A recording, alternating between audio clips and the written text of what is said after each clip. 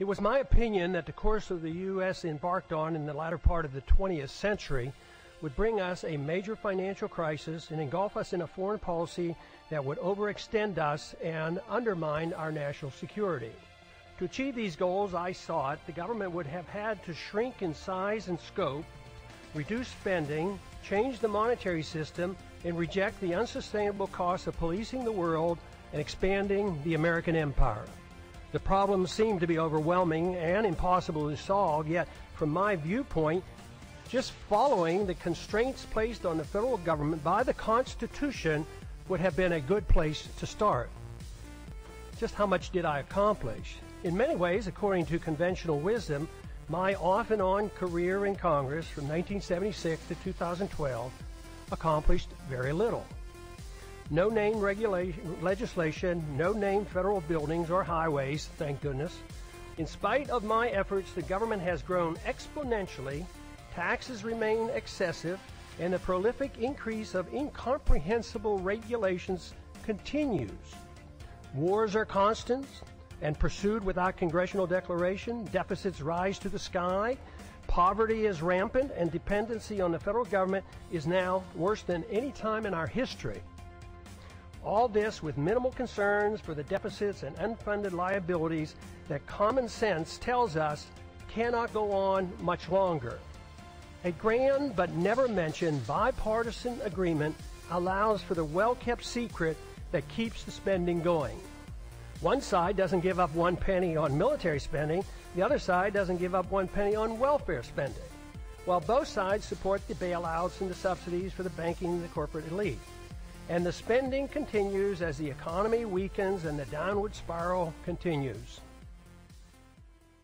Whether your plan is to bug out or bug in, CampingSurvival.com has all of your preparedness needs, including fish antibiotics, long-term storage food, water filters, bug-out bags, and first aid kits. Use coupon code PREPPERRECON for 5% off your entire order at CampingSurvival.com. Our individual first aid kits are now on sale. They're MOLLE-compatible pouches in Coyote, ACU, OD, or Black. They're equipped with an Israeli battle dressing, Quick Clot, TK4 tourniquet, suture kit, and lots of extras. It's perfect for your car, bug-out bag, or home first aid kit. Go to the PrepperRecon.com homepage and click on the IFAC store tab at the top of the page. They're on sale for $89, and that includes shipping. This kit could save your life.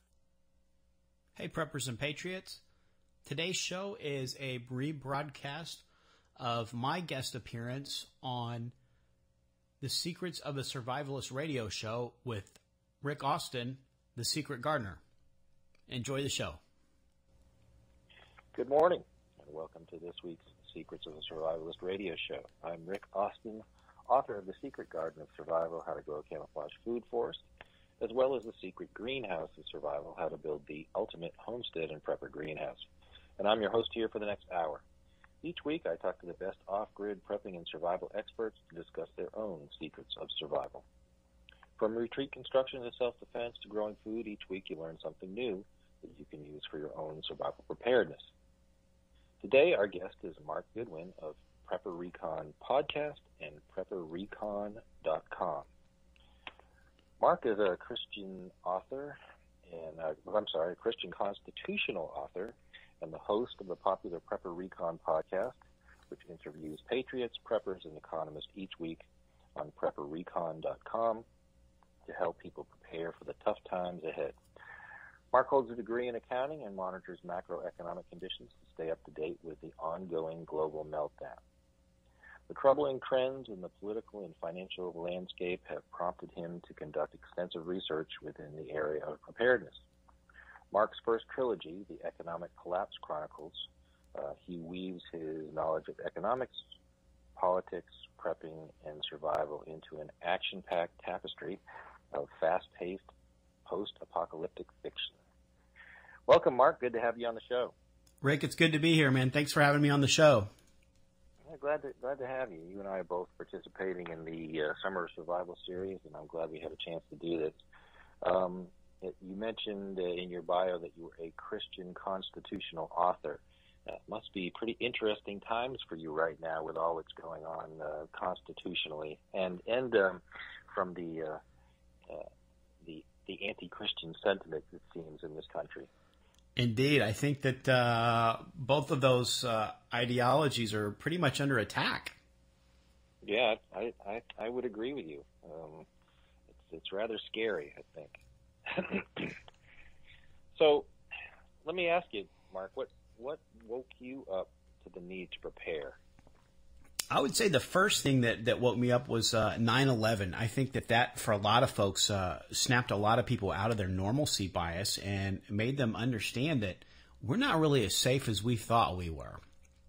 Because for my generation, people that have never seen Pearl Harbor or any type of attack on American soil, I think that was really scary, and it really woke a lot of people up.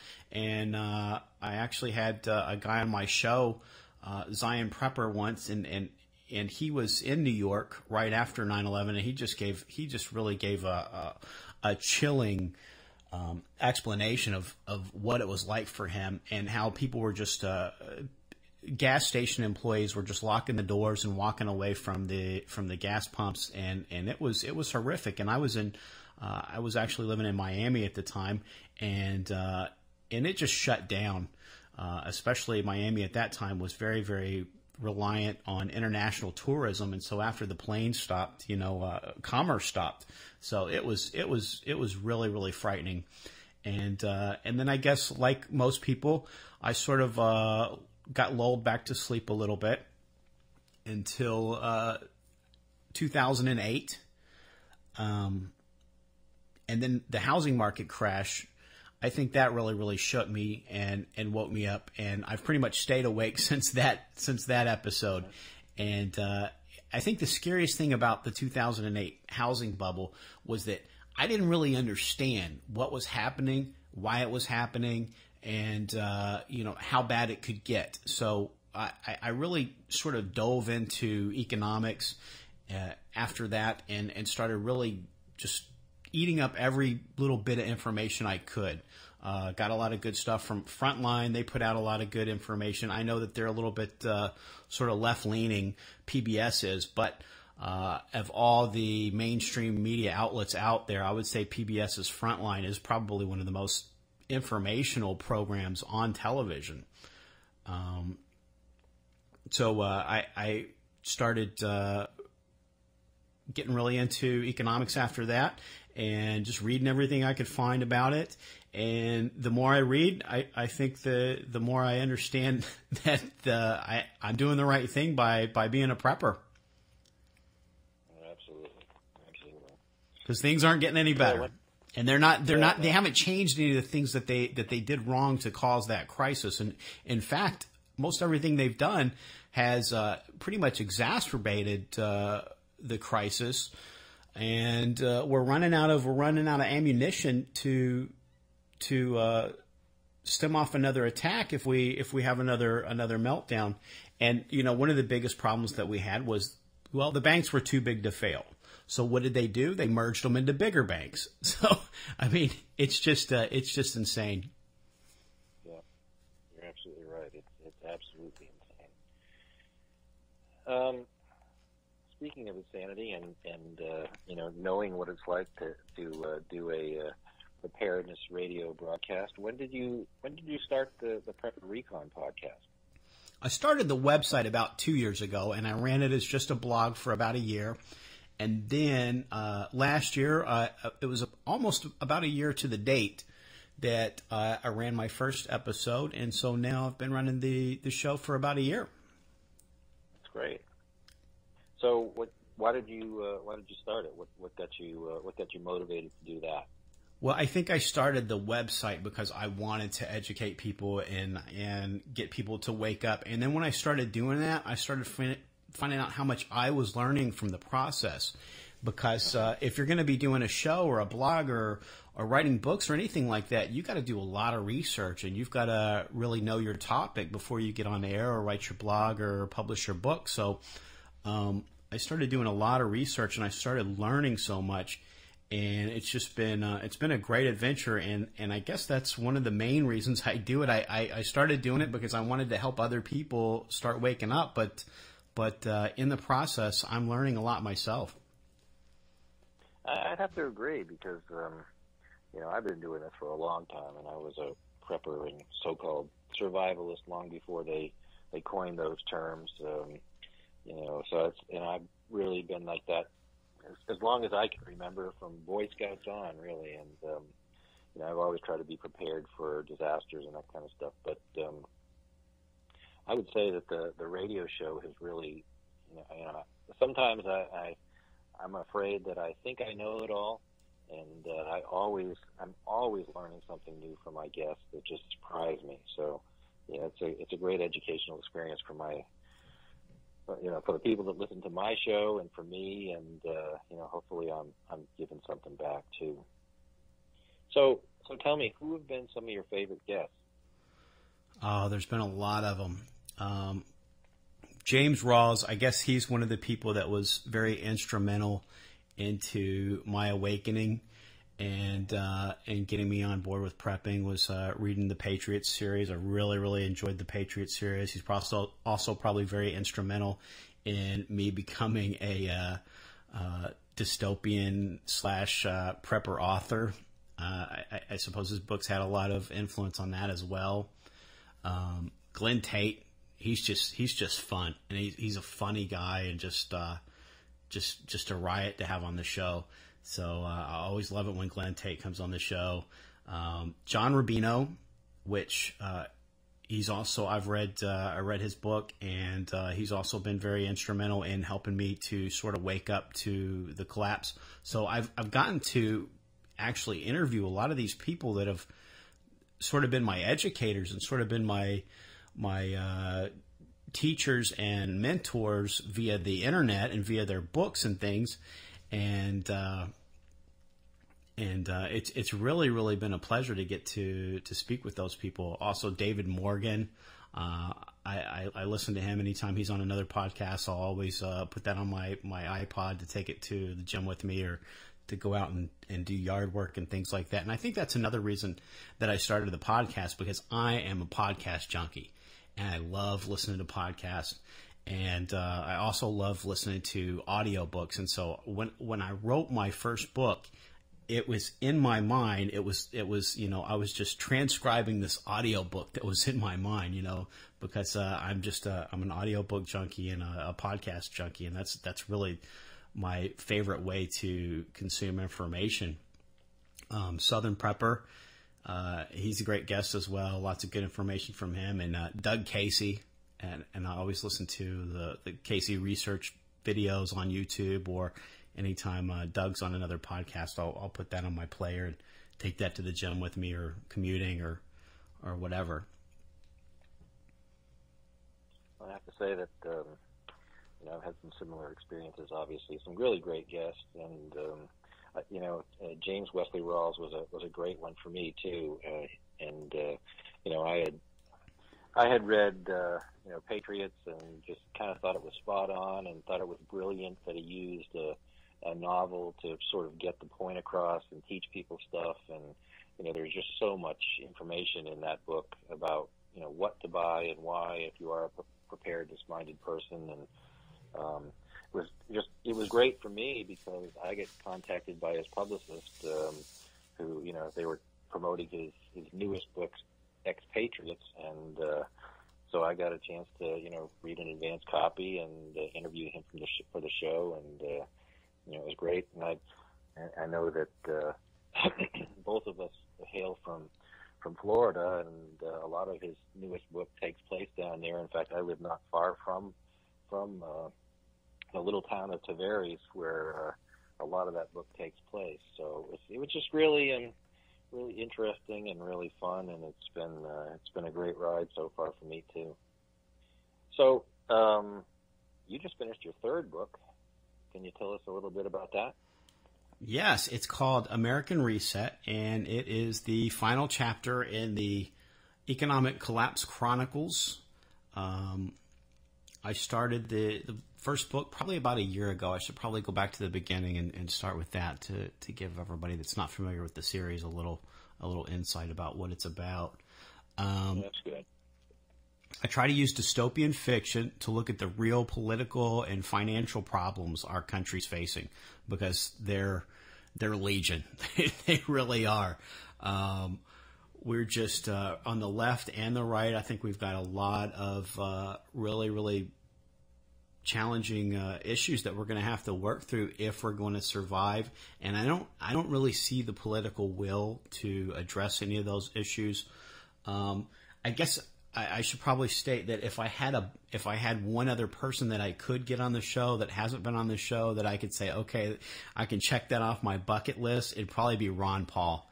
And I'm sort of an awakened neocon. I used to really believe that, we had to have war all over the world and we had to control everybody else and be the policeman in the world. And but I understood that Ron Paul had a really good understanding of economics. And I thought, well, he's really got some great economic ideas, but he's a little out there on his foreign policy and things like that. And so I started reading his books. I read Liberty Defined. I read Revolution. One other one that I can't grab the title of in my mind right now. But I read 3 of his books, and it really I started to sort of see where he was coming from, and it started to open my mind to say, you know what?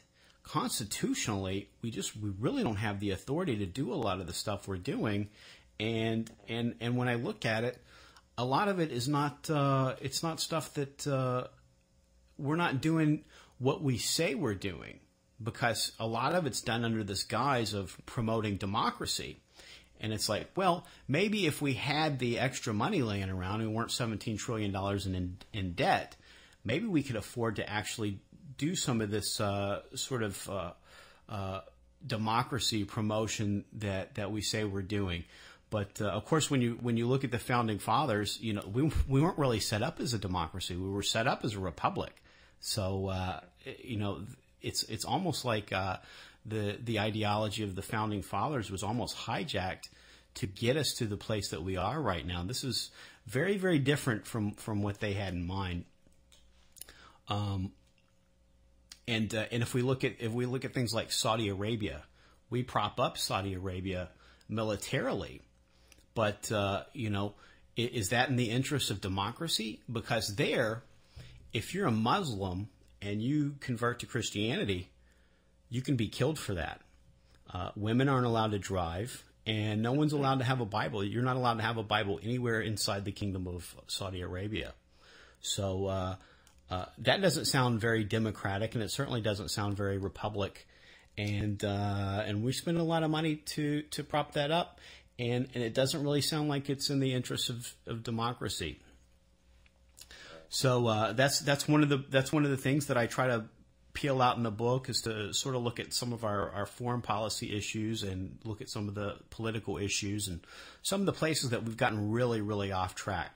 And then, unlike probably a lot of the other prepper fiction books that you'll read out there, I try to really, really delve into the economics, because I think that that's probably going to be our Achilles heel, and I think that that's the thing that we don't have the political will to solve the economic problems. And I think an economic collapse is probably the most likely problem that we're going to be facing over the next decade or 2 decades. And so it starts out with a couple in South Florida. The stuff hits the fan. The government's spending and monetary creation sort of hits a wall, and people aren't, the government's not able to continue that rate of monetary creation. And the first thing that happens is that EBT cards aren't fully funded. Well, we've got this entire sub-society of Americans that have been taught for generation after generation after generation that they can depend on the government for every single thing from cradle to grave. And they're not stockpiling rice and beans, and they don't have any gold and silver stashed away anywhere, and they have absolutely no means of getting by for one day without government assistance. So the minute that spigot gets turned off, those people are going to be rioting in the street. And it's just I think that the veneer of society is very thin, and I think when it cracks, I think it's going to get very, very ugly very fast. And I try to portray that in the book. So this couple that lives in South Florida, they're preppers, but they're not the level of prepper that they thought they were prior to the collapse. So they find out that they are very, very unprepared compared to what the situation calls for. So they have to scramble to relocate. They're forced to sell their house way below market value. They take a big hit on that, but they take what they can from it because they do have sort of the foresight that to know that, things are really, really getting ready to get bad fast, and this is just going to be a tsunami of chaos that's getting ready to pour down on our heads, and we've got to get out of here right now. And so they do that, and they sort of cut their losses and head up to the hills of Kentucky, where one of the characters' cousin lives. And so they go up there and they get a farm just 2 or 3 miles away from his. And they start doing what they can to get by. And then the storyline also follows a independent presidential candidate that sort of splits the vote, and he pulls some people from the Republicans and pulls some people from the Democrats. And he doesn't get the required 270 electoral votes to win the election through the Electoral College. So the Senate has to go in and vote, and of course they play politics and they don't honor the will of the people, and he's not elected, and this creates a schism in the country. And the person that is elected steps in with some very, very totalitarian gun laws and some very totalitarian ways and means of dealing with the collapse. And I think that's something that we always see. Anytime we have a natural or a man-made disaster, we sort of see the government stepping in and making the wrong decisions. After the Boston bombing, I'm sure you're probably aware, you probably saw some of the YouTube videos of the police going through Watertown, house to house, not kicking in doors, but knocking on doors and going in SWAT team style and dragging people out of their homes with their hands on their heads. And you've got 60-year-old men and 80-year-old women coming out of the house with their hands on their head. And when they start to take their hands down to explain that there's nobody in the house, the AR-15 goes in their face and get them back up, get them back up, get them back up. And then these people that are obviously not this 19-year-old kid that they're looking for from the Boston bombing are escorted 2 houses down, and this is all in the video, and then they're frisked as if there would be some crime for them having a weapon. And I think that if there were ever a day in the history of America that you wanted your citizenry to be armed, that would have been a really good day for them to be armed. You know, unless you're writing them a ticket because they don't have a gun on them, that's just wrong. Everything they did there was wrong. And then we also saw it after Hurricane Katrina. We saw house-to-house gun confiscations. And, I don't think that the Second Amendment is subject to a weather event, but that's what we see with the government anytime there's a natural or a man-made disaster. So I'm afraid that if we do have this level of economic collapse, that we're not going to be able to depend on the government to do the right thing in that situation just because of their track record. And I don't think that's really conspiracy theory. I just think that it's the trend. And we see them preparing. We see them getting ready with MRAPs and billions of rounds of ammunition and stockpiling food. And probably the biggest prepper on the planet right now is the U.S. government. And then we also get the perspective of a pastor up in Boise, Idaho. And he's doing what he can to get his flock to prepare for the collapse and move them out of the city and to sort of a little prepared community on a farm about 100 miles outside of Boise. And we're back with the Secrets of the Survivalist radio show. We have Mark Goodwin, who is an author, a Christian constitutional author, and the guy who runs Prepper Recon podcast and PrepperRecon.com. And we've been talking about his latest book. Mark, you talk about gold and silver in your entire book series. Are you really a fan of precious metals? I am. I'm a stacker for sure. And I guess probably the main reason for that is that it's always been money. Genesis 13:2 says that Abraham was wealthy in cattle and silver and gold. So he was also into commodities, which is cattle there. Mm-hmm. But 2/3 of what it says caused him to be wealthy is gold and silver.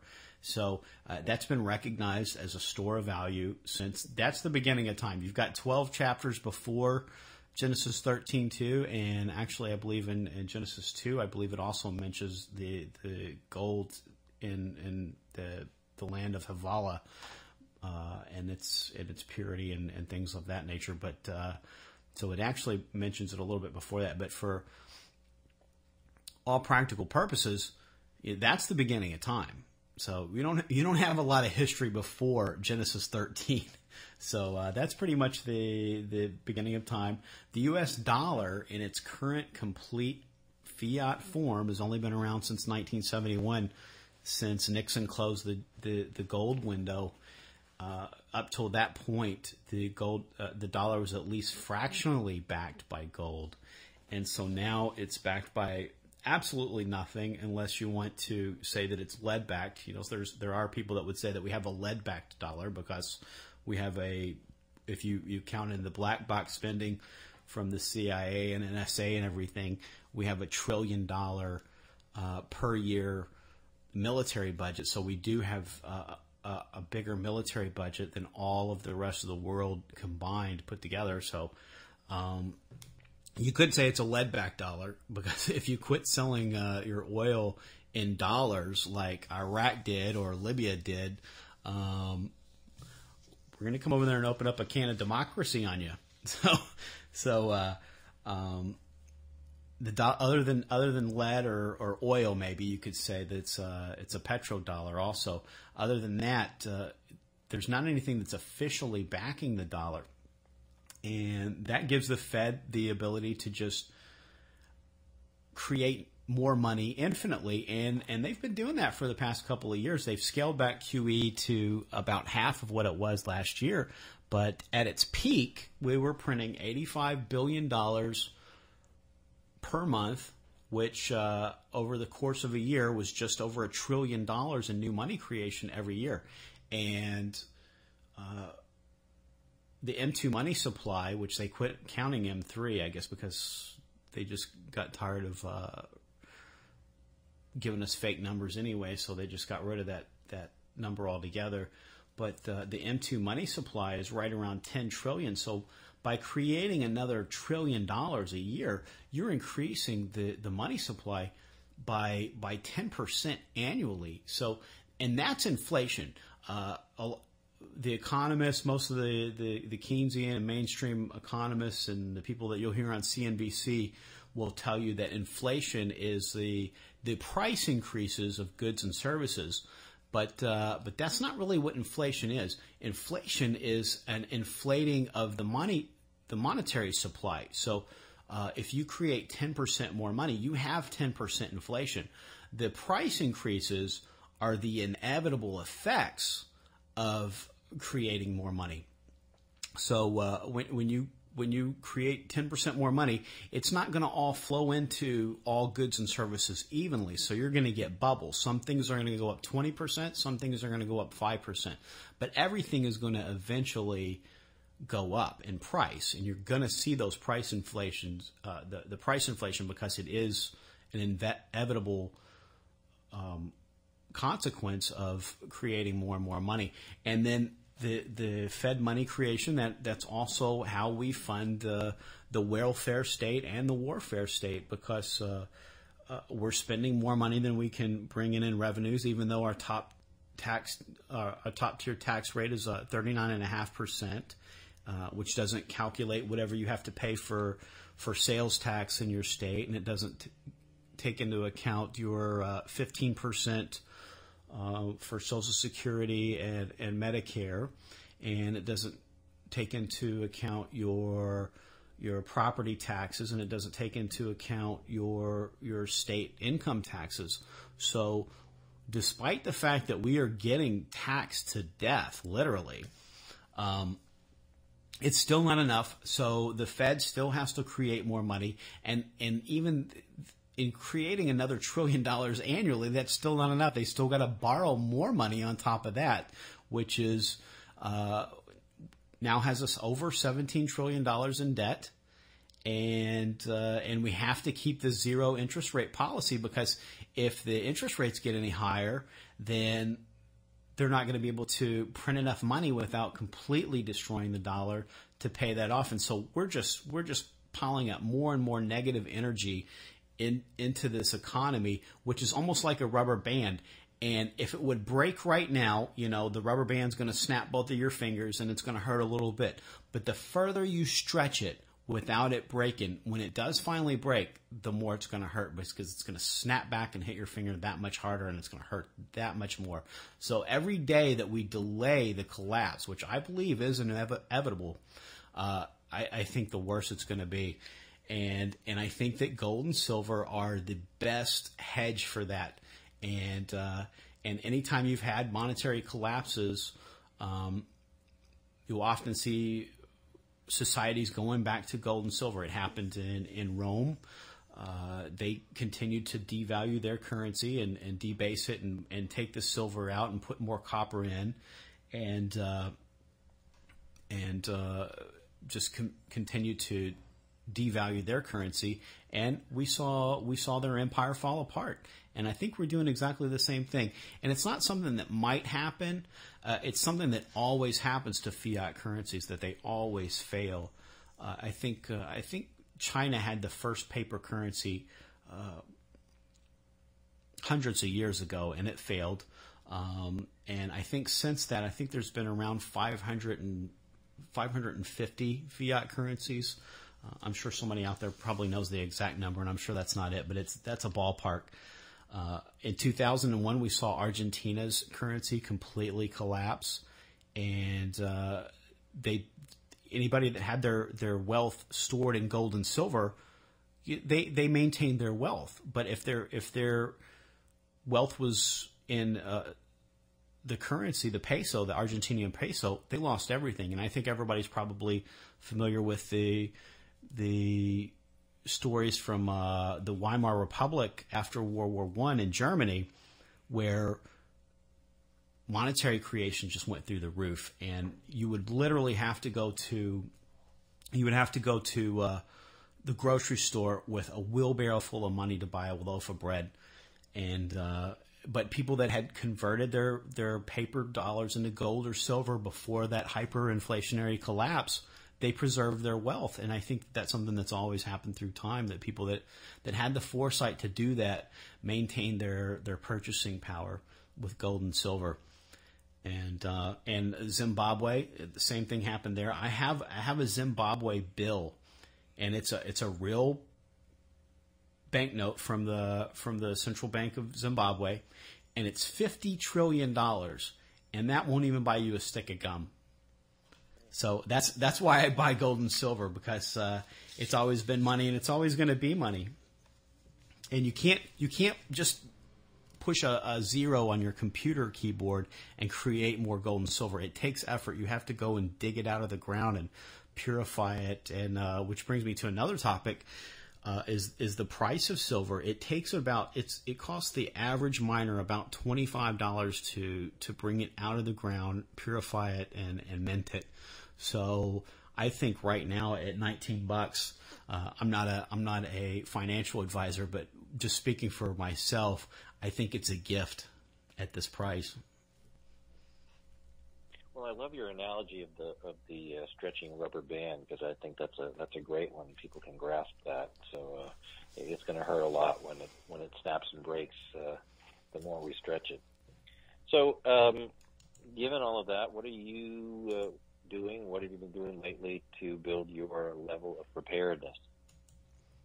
I'll sort of get on these little kicks. I'll get for a while there. It was all about composting and gardening and figuring out what I could grow here, and you'll kind of sort of master, not maybe not master, but you'll get comfortable with one skill, and then I'll move on to the next thing.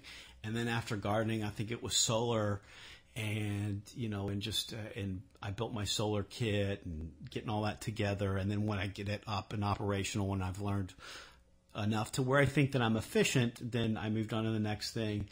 And, lately it's been medical because, even if we don't have the collapse, with Obamacare, the only way they're going to be able to handle this influx of all of these new people, on top of all of the doctors that are saying that they don't want to deal with the billing, they don't want to deal with Obamacare, and there's so many headaches involved. You've got a lot of doctors that are retiring early, and the way that they're going to make up for that is through nurse practitioners. And so basically, unless you have cancer or something very, very detrimental, you're probably going to be seeing a nurse practitioner instead of a doctor, which,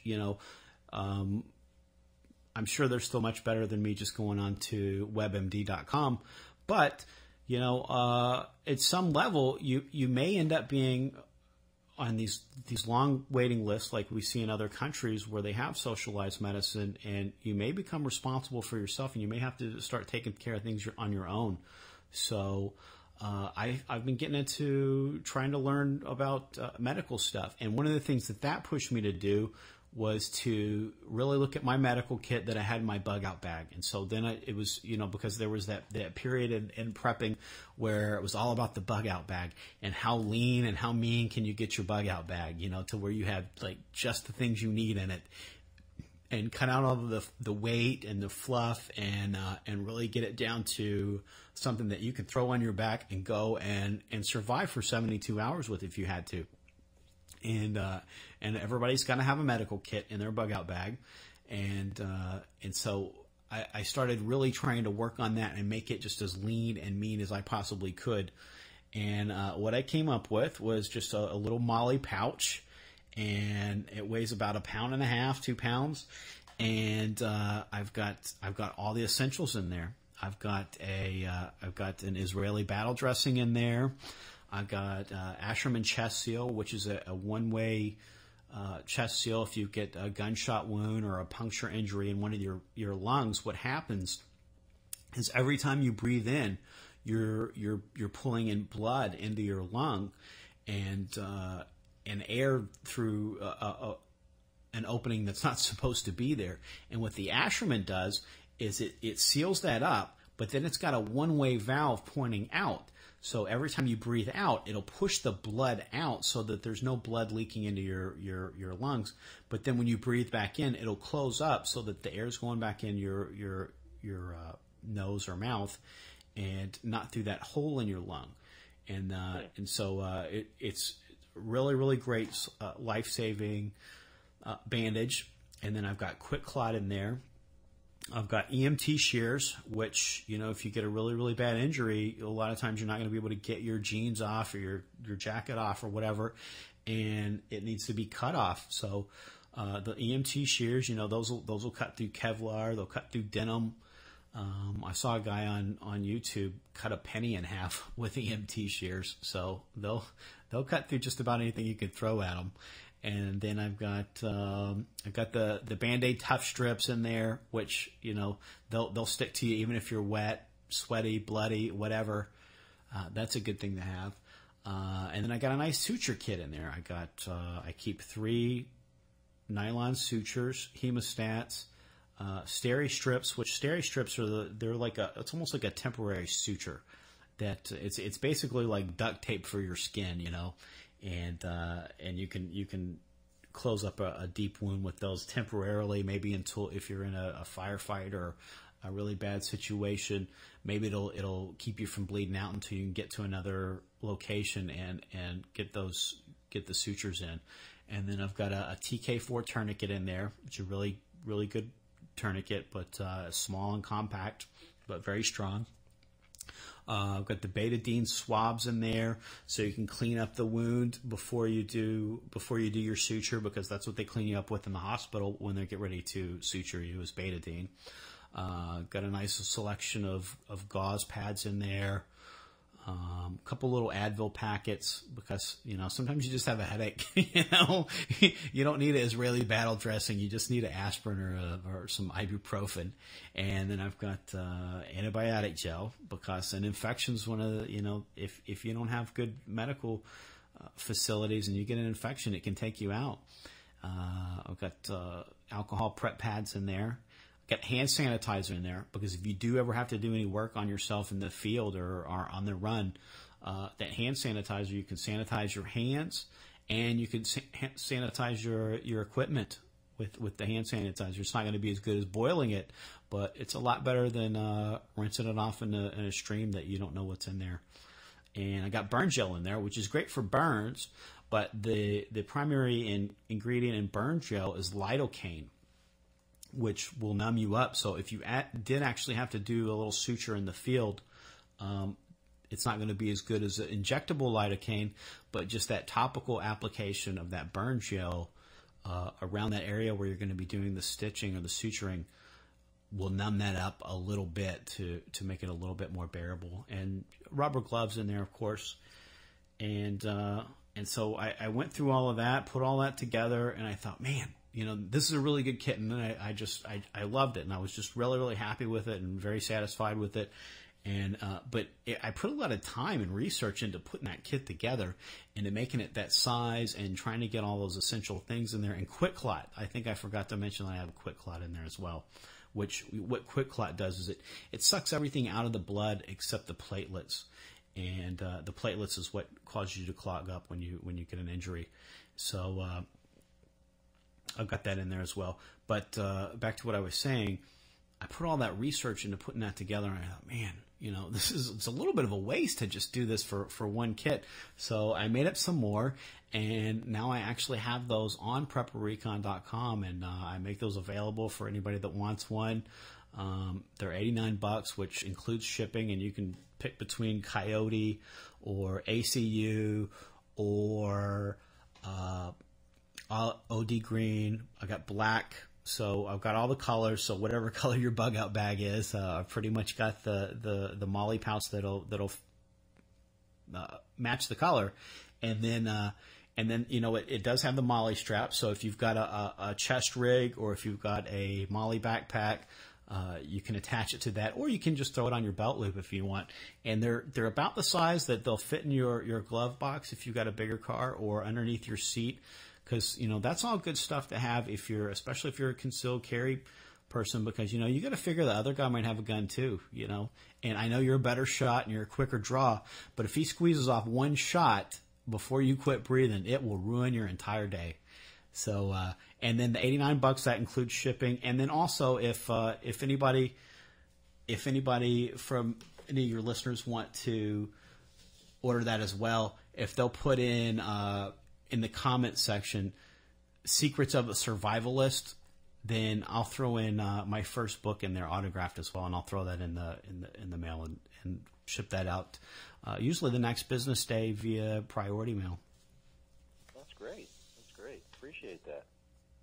So, do you think you live in what you would consider a sustainable community? No, I don't. I'm in South Florida right now. I don't know if you watch Drudge Report, but on Memorial Day, we actually had to have the riot police come out and they had to close down A1A, which is on the beach. It was essentially like a gang war over there.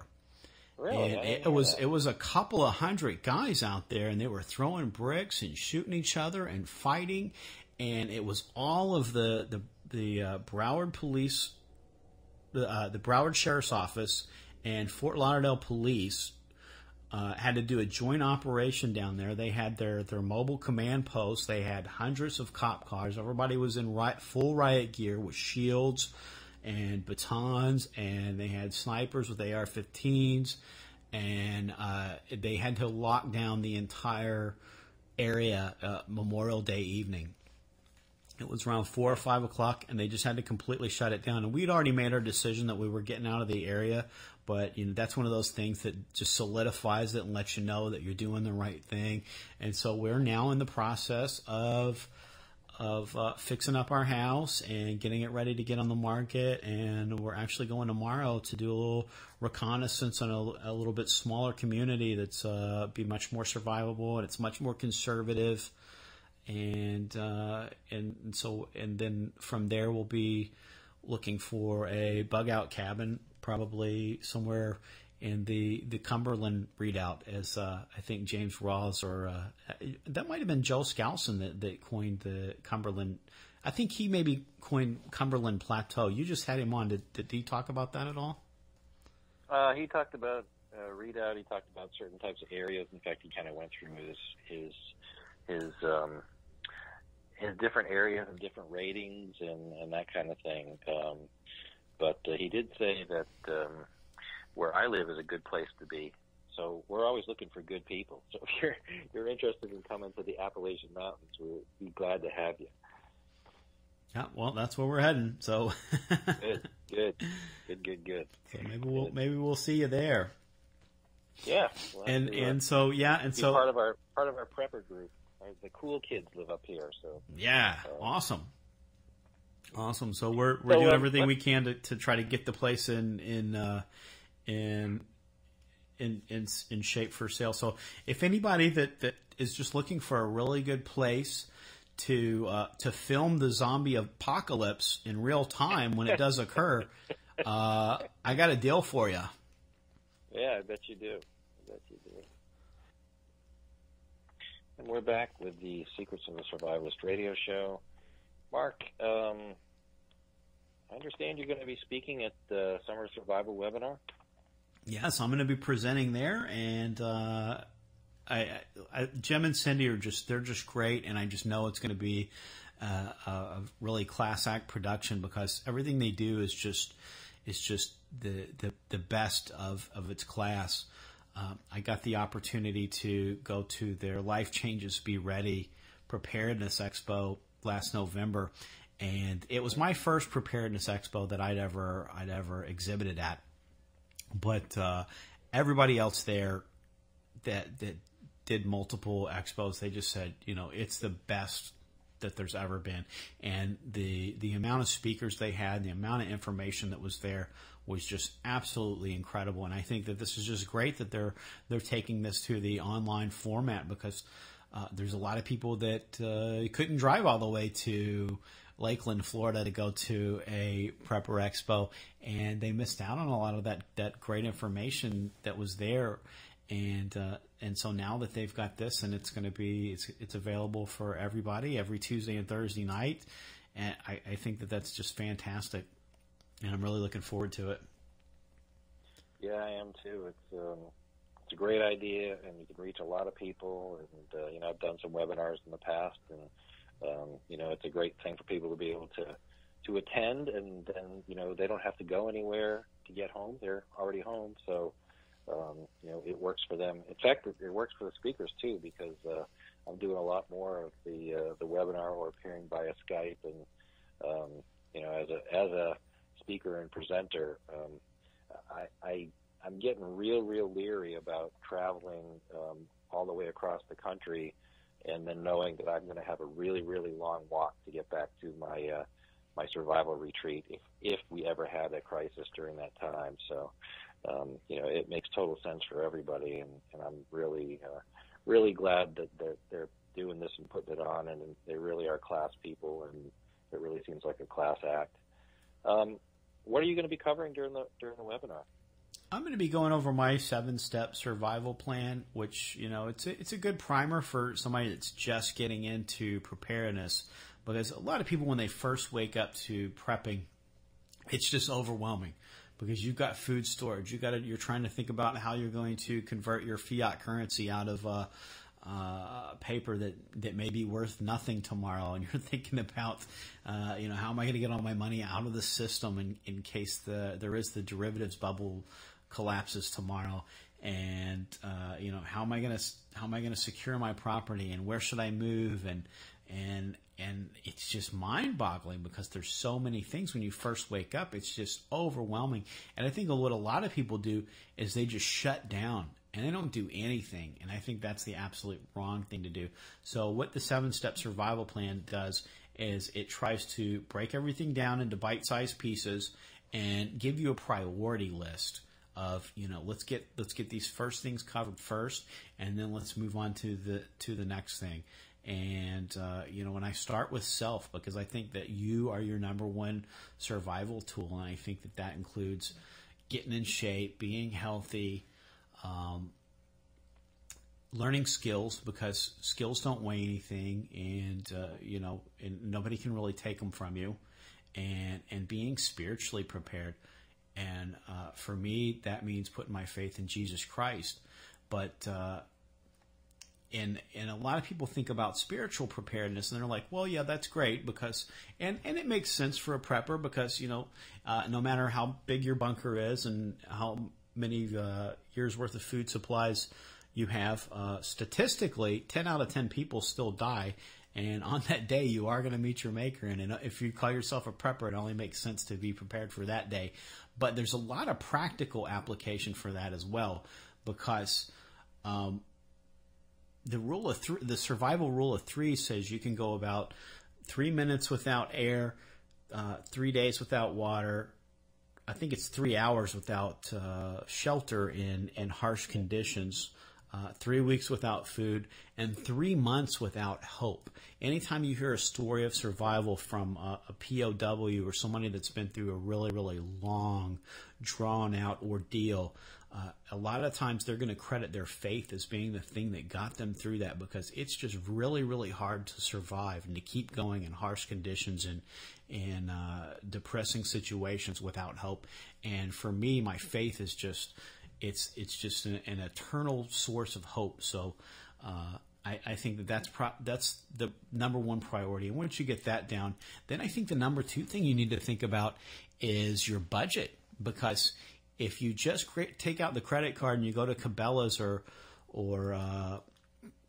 another outdoor sporting goods store and just rack up the credit card, and you get all your bug out bag, and you get your guns, you get your ammo, and then you go online and you order some gold and silver, and you get your beans and bullets and Band-Aids and all of that other stuff, that's great. But now you just created your own personal stuff hits the fan moment by spending money that you don't have. And that's the whole reason that our entire country is going down the tubes, because we're spending money that we don't have. And so I think the number 2 thing you got to worry about is your financial budget, and get your financial house in order. And then from there, once you're in shape, once you're spiritually prepared, once you're learning the skills, once you've got that budget down, then you can start thinking about all the sexy prepper stuff, the beans and the bullets and the Band-Aids. So, and then I go through that, and for a lot of preppers that have been doing this for a long time, they're going to say, okay, that's great, but I don't really need a primer. But one thing that seasoned preppers will tend to do is you'll kind of get into one thing, and you'll sort of over allocate into that area. So, if you're a ham radio buff, you might have just tons of ham radio equipment. You might even have a Faraday cage with a backup communication system in it in case there's an EMP. But you might be a little short on food storage, and then you might, if you're the food storage guy, you might be a little short on home defense. So the other thing that the 7-step survival plan does is it brings balance into the whole thing, so that you don't get stuck in one area and neglect the other areas. So it's good. It's great for a beginning prepper, but it's also a good thing to bring you back to the basics and make sure that you've got balance in your plan for the seasoned prepper. Good advice. Are there plans for other books from you in the near future? Yes, I'm going to be writing another trilogy, and it's going to be a little bit different than the Economic Collapse Chronicles. It's going to track the last days in America from a little bit more of a biblical prophecy standpoint. And it's basically going to pick up, it's going to be similar to American Collapse Chronicles. So people that enjoyed the Economic Collapse Chronicles, they're going to enjoy this next series as well. But it's going to really get in depth to a lot of the prophecy that's in the Bible and tie a lot of that in with the things that we're seeing in the headlines of the news today.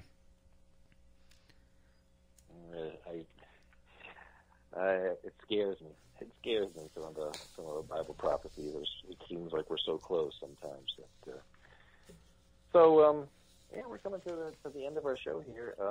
I always ask my guests to come up with 5 things they'd like to tell the audience that most people don't know. So, Mark, if you'd just like to kind of get into those things, I'll just kind of let you go. Sure. I guess number 1 is that long-term food storage does not have to be expensive. People make it expensive. There's a lot of MREs and things out there. And sometimes MRE is a good thing to have in your bug out bag because you don't really have to do a lot of prep work. You can just open it up and pull it out. But your bug out bag is really designed to keep you alive for 72 hours. So, you don't need 20 cases of MREs for your bug out bag. You just need a few. And it doesn't have to be all MREs even in there.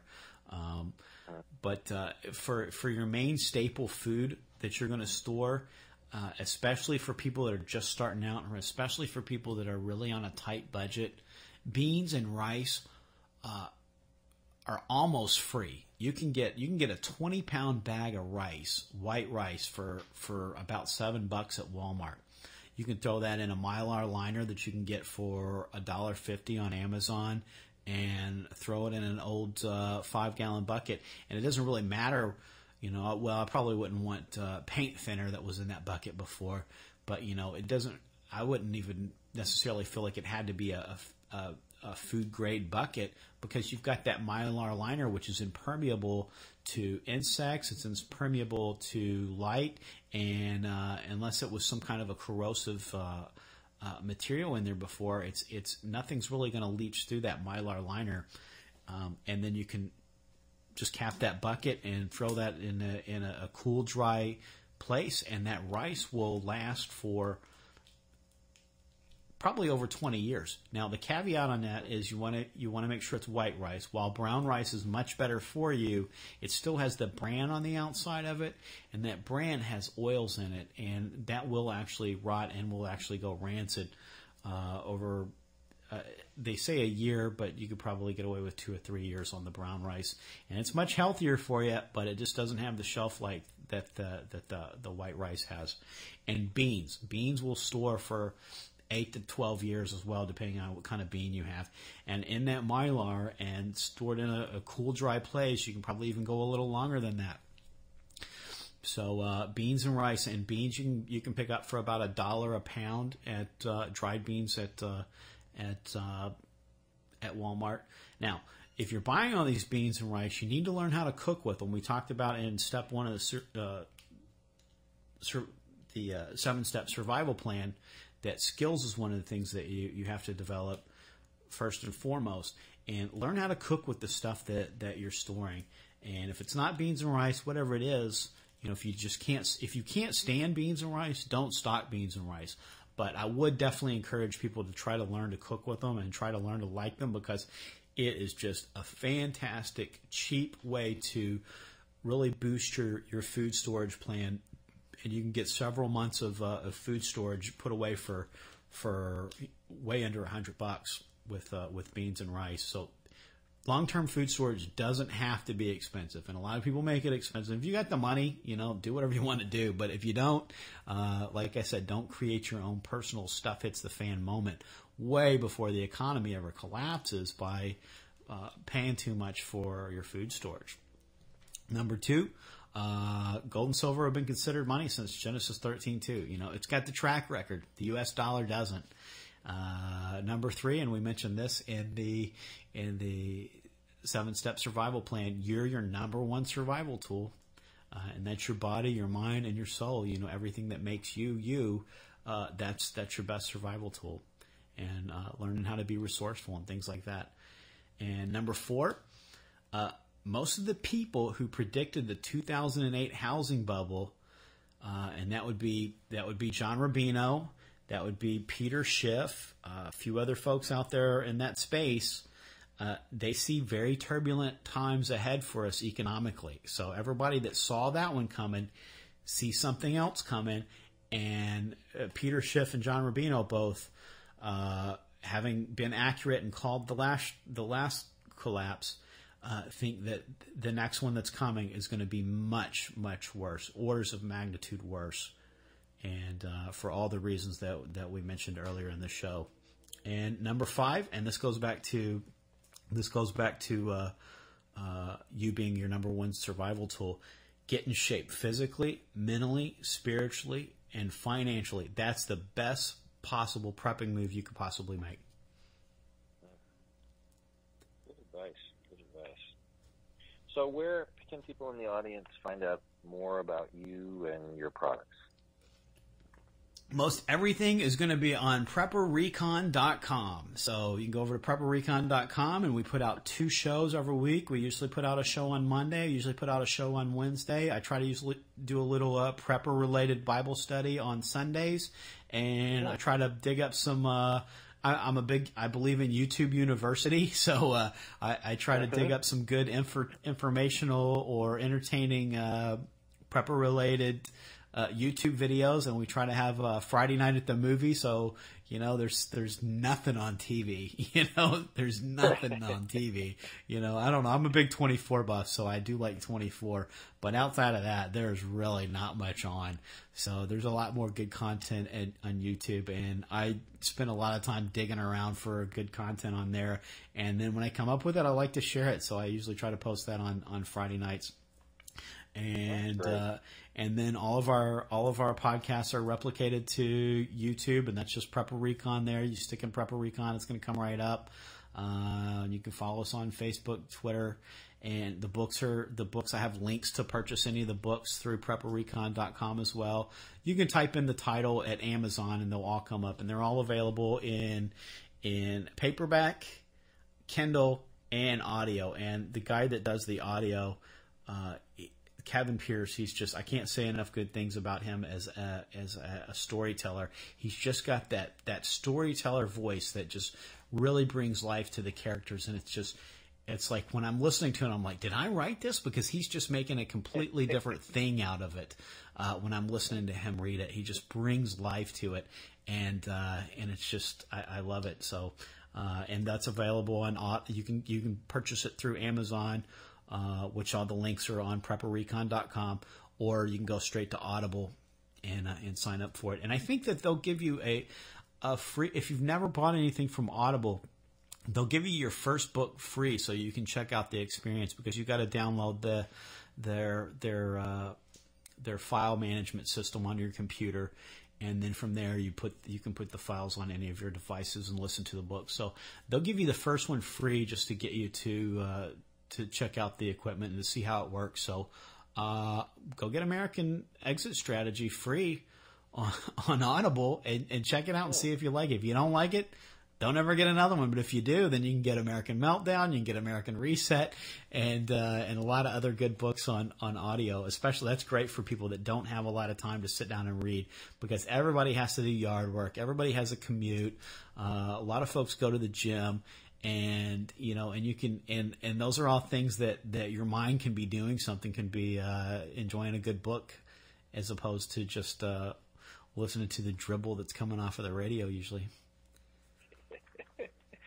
Yeah, I know what you're saying. Well, this has been great, really informative, really appreciate it. So I would like to thank our audience for joining us for this week's Secrets of a Survivalist radio show. I am Rick Austin, author of The Secret Garden of Survival, How to Grow a Camouflage Food Forest, as well as The Secret Greenhouse of Survival, How to Build the Ultimate Homestead and Prepper Greenhouse. And, of course, I'm your host here on the show, where each week we'll talk to the best off-grid prepping and survival experts to discuss their own secrets of survival. From retreat construction to self-defense to growing food, each week you learn something new that you can use for your own survival preparedness. This week, our guest has been Mark Goodwin of PrepperRecon.com. Thanks, Mark. Appreciate you being here. Oh, it was so good to be on this show. Thanks for having me, Rick. And to our audience, if you'd like to follow us on Twitter, Facebook, YouTube, Google+, or LinkedIn, just go to the Secrets of a Survivalist show page here on the Preparedness Radio Network, and you can find all the links. Or you can go to secretgardenofsurvival.com. That's my website, and you can find the links, sign up for my newsletter and get discounts on my books. Thank you for listening, and we will see you next week. American Reset, the long-awaited conclusion of the Economic Collapse Chronicles, is now available. In Book 3, the ultimate contest between liberty and tyranny reaches the apex. The Bear family and their neighbors fight to survive the fallout of the meltdown and cling to the principles in the Constitution. Will the collapse bring an oppressive regime that enslaves the American people, or will the patriots prevail and guide the country back to freedom, peace, and prosperity? Get your copy in Kindle, audio, or paperback on Amazon today.